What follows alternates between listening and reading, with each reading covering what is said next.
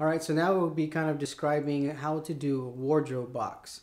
One of the things about wardrobe boxes is they're so tall, we like to take advantage of the bottom part of the box. So whatever item you're going to be hanging, we will get that and think about the height of that, what that's going to be inside the box, and whatever gap that we have on the bottom, like say for instance we're hanging shirts, we know we're going to have about this much left in the box. We want to fill that area. So kind of explaining that is I'll have this piece right here, and so now I'll get the paper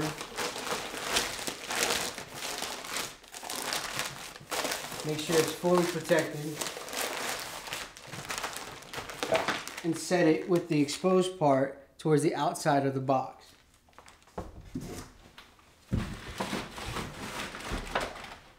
If it's going to be something like vases or something like that in there, make sure that you write fragile vases at bottom of box on the actual carton itself. And some people will get fluff, like get a bunch of that paper and just do this.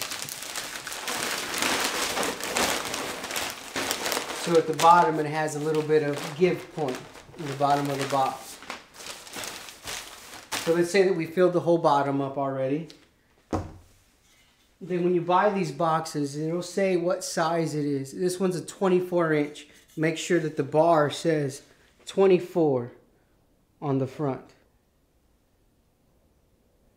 So now that we know that the bar size and the box size match, we can begin to assemble this box. So now I'm going to fold these flaps down. And usually you want these pieces of cardboard to come in and down. It builds a support for the bar and the weight that's going to be applied to it. So now that we have the bar, we grab the clothes and just scoop them in and hang them like so.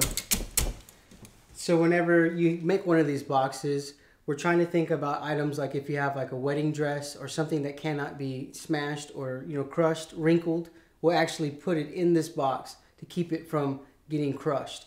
A lot of times people will use floral, like little decorative pieces like sticks that go into vases, stuff like that, umbrellas, and we'll put them in the box itself to keep things from getting crushed.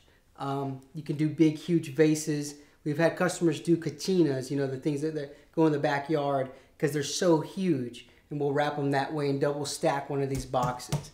Usually you can get a 3-point or a 4.5 box and put it on top of this to cap it if it's too tall and you have to seal it like this. We can cap it with another box on top.